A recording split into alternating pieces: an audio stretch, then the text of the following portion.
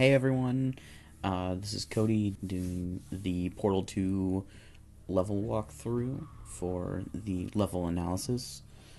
So today I chose the level because it was kind of mid-game and it just seemed a lot more easy to do.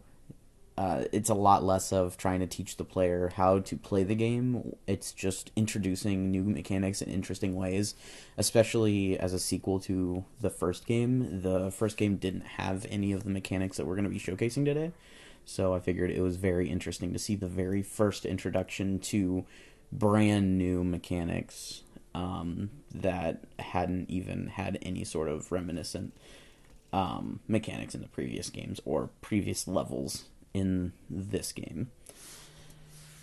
So I wanted to choose this level, the repulsion gel level, when you first get introduced with Cave Johnson in the kind of broken down areas of the complex. It starts in, you kind of are already going through these levels introduced to Cave Johnson, the narrator of the levels. It had been Wheatley and GLaDOS before. You were introduced to them early on in the game, but now you have been introduced to this new person and been thrown into this kind of wasteland of testing chambers that predate anything that currently is being used or was being used most recently.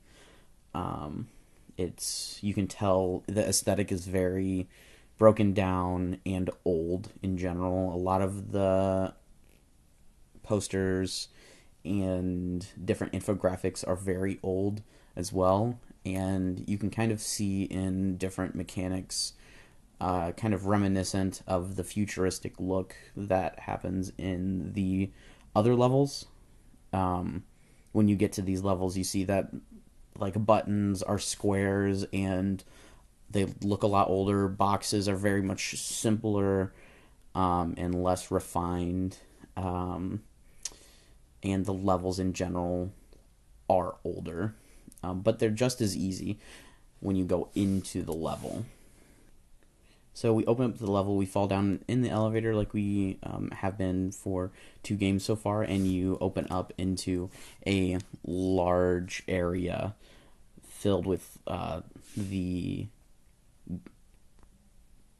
dirty water, I guess is the best name for it, that kills you on contact and resets the level. You get kind of like a full dark, you don't really know what's going on, and then all of a sudden you're thrust into the light. All the lights turn on and you can see this area that's set up above this water, and it's very much older looking. You get a first look at a map that may be useful to you. You see that you are here, but then you notice, oh, it's not even really that helpful to read. You don't really know how it works anyway, how their level structures are, so it's very unhelpful. But it looks like the 9th area or maybe the 9th floor. I'm not sure how to read it really. And as you look around, you see there's multi-levels to this, so you think maybe I might be visiting these later, because normally the way Portal works, as you've known, is you go into an elevator to go into the next areas. Usually that's when a loading screen happens and that's when the level ends. As we go through the level, we notice on the tube next to the catwalk there is an arrow pointing that says gel flow. So you're not 100% introduced to this gel yet, so you're not sure what to expect, but you know there's an arrow. It's blue on a white background in the darkness, but it's lit up so that you can catch your eye and see it, and it points directly to where you need to go. There's another one just for aesthetics to point upward, showing that there is tubes going everywhere with this gel in it, so obviously it's going to be used. You can get a peek of it if you look up, but normally people just kind of pass through this area without much thought. You see this far away little white area as well, and it can't really be used right now. It's something for later on.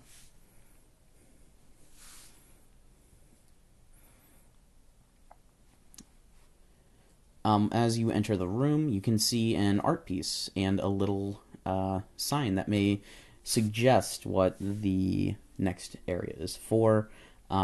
Specifically, this is repulsion gel, and if you think repulsion, it means like to move away from.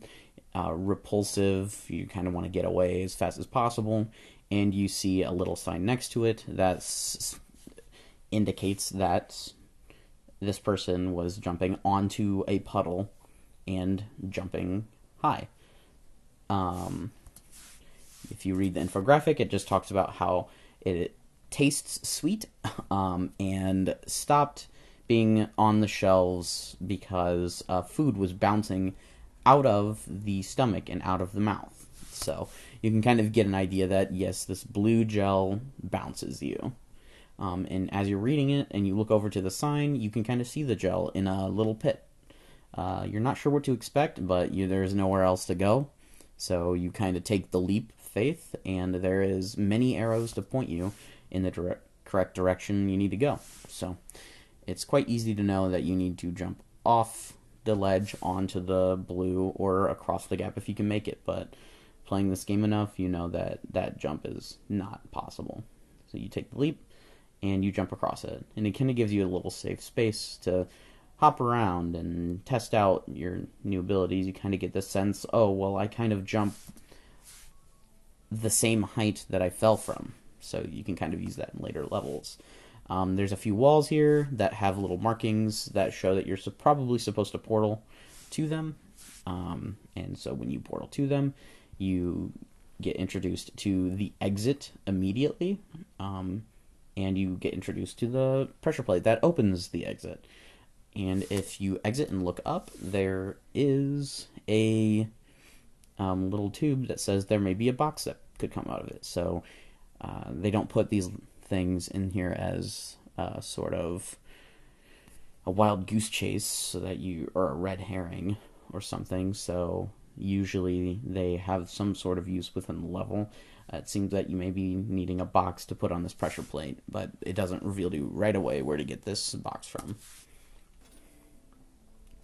You can see the exit, so you're going to try and usually get to the exit, and if you look across the gap, you might be able to notice that there's a button there. So when you jump, you bounce as high as you just came from, so you can kind of test that out a little bit. And looking around the level, you can kind of get your bearings while you're jumping around. So there's a button over there. The next step is to jump the gap and get to the button. So you press the button, and a box falls, and you notice that items and objects do in fact get affected by the repulsion gel just as well. It's not just people. So you can kind of use that to your advantage by going through by jumping and dropping things onto repulsion gel to kind of get it across gaps or other things. You may get to use this in later levels. It's just another mechanic that it introduces to you by not letting you know that the box is going to fall immediately and as fast as it did. And it's right over the pit, so you didn't find it out by accident. It's actually by design that they put the box right over there so that you could find that out early on. So you've passed this level, you kind of get your bearings in the next area, and that white wall you saw before you can end up using right here to get up. There's an arrow that's pointing to the next area.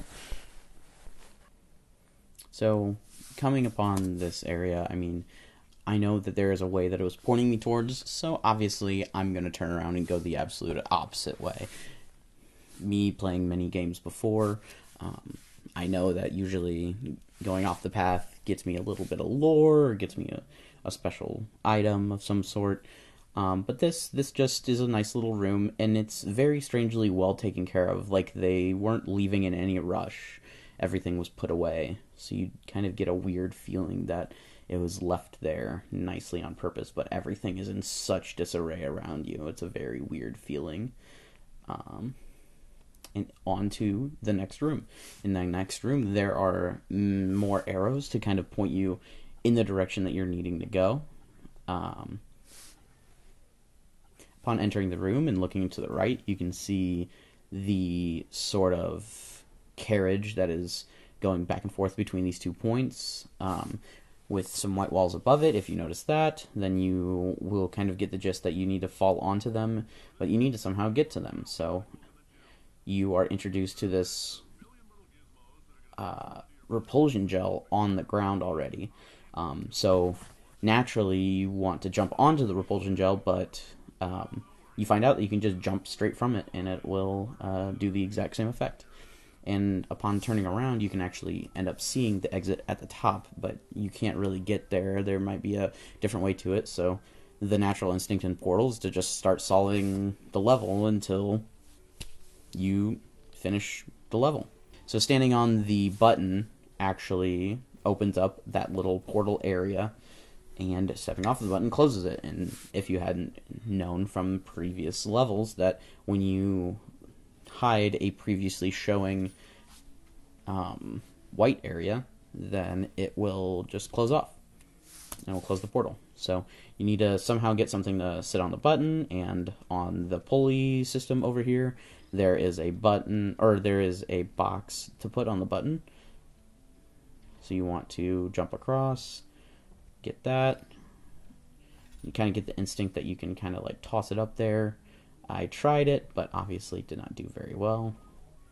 So I have to go back up and fix it anyway. Going back over this from earlier, I just realized that Portal has a really good way of making sure that you don't lock yourself out of levels. So even though I missed the button with the box the first time, I was able to get back up and actually fix it.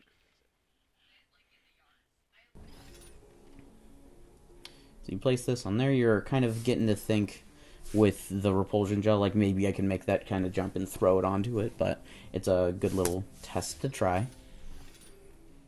So now I can go through the portal, and you get the sense that you can jump this gap now. It's right above the repulsion gel, so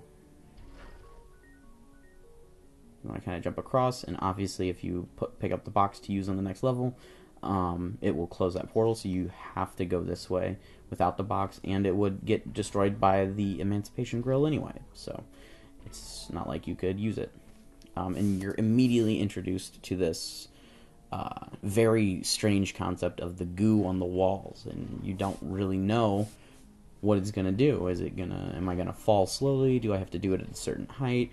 And just playing around in this kind of safer area will give you the feeling of what you need to do here. And across the gap is a box, so you know you need to go across the gap somehow, and you find out that you can wall jump, sort of, with the repulsion gel. Once you get all the way across, this is not the fastest way. There is a faster way to do it by just dropping down and using the repulsion gel to get back up, but that is just another way to do it. So now that that is open, you know that you need to get down there, get through the portal, drop down onto the repulsion gel, and get to the exit that you saw earlier. And you can see that the jump is in fact high enough for you to make it all the way. And that's through to the end of the level. I find this level very... it was very entertaining playing through it for the first time in many, many years. I basically played through it like a brand new player, rediscovering how the mechanics worked. It was probably a little faster than a regular player who had never played the game before would do it, but it was still a learning experience. It was a very good teaching for everything that you can do with the propulsion gel. This is the main concept of the next few levels,